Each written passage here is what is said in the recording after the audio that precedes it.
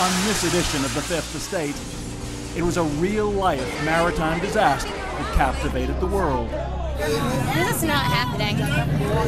This is not happening. A floating palace that became a shipwreck twice the size of the Titanic.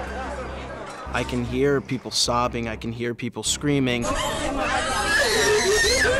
People fell down, people cut, people destroyed, people dead. 32 passengers and crew would die. Schettino? Sì. Ascolti Schettino.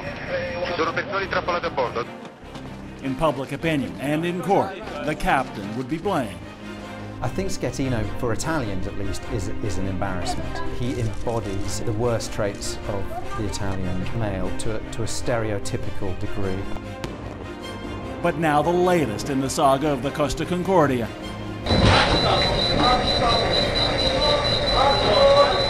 What the ship's black box reveals really took place that night.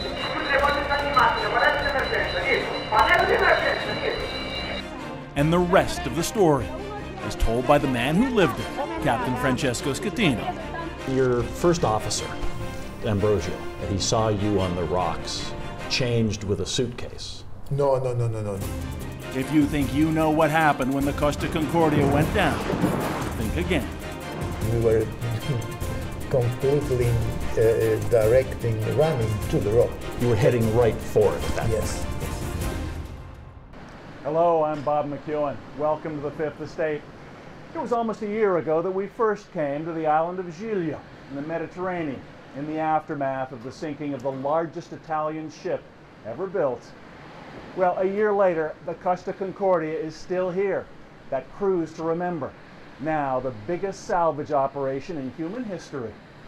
As for the ship's captain, who refused to stay aboard, even as 32 of his passengers and crew lost their lives, he's now fighting to save his reputation, not to mention his freedom, as you're about to see. For the Costa Concordia and Captain Francesco Schettino, both of those salvage operations are much easier said than done.